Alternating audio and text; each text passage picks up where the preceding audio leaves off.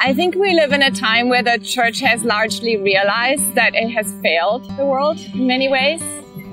We have realized that we have become more known for what we're against than what we're for.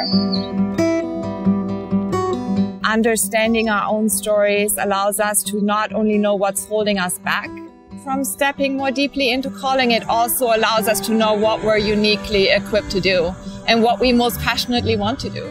It's something that the church needs and that will set free so much potential.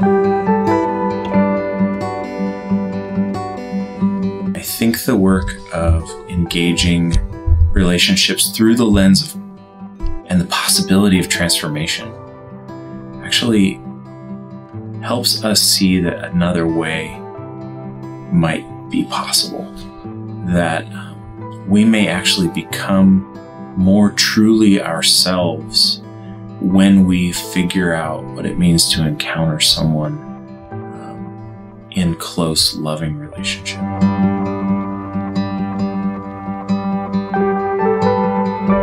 For me, it's not just theory.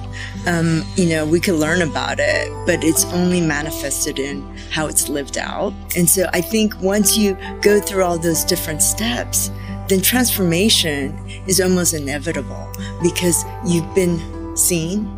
You can't get transformation by seeking it out. It's a process and that's the output.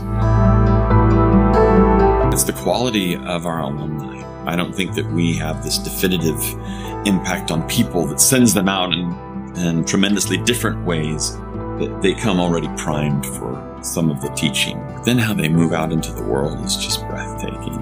I'm a prisoner to astonishment in many ways because of the work that they do in the world. I want to show up to work to do that, to be astonished.